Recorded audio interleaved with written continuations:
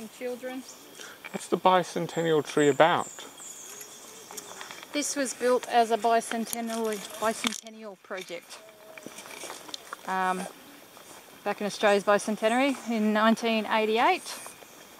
We do have the Gloucester tree in Pemberton, which has always been used as a fire lookout tree. That was actually constructed in the 1940s during a visit by the Duke of Gloucester, and that's where it gets its name, Gloucester Tree. This one has been built as a tourist attraction, so it's never actually been used as a fire lookout tree. The other fire lookout trees were actually used during the summer to keep an eye out for fires.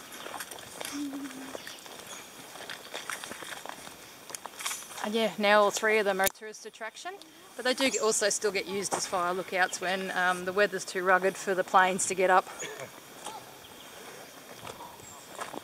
That's a big climb there. It is. It's fun.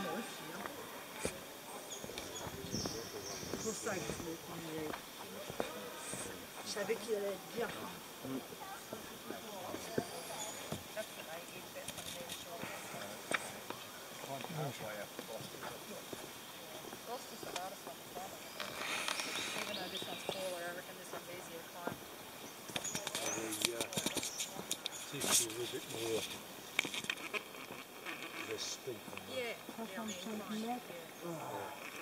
Which does mean you'll sit.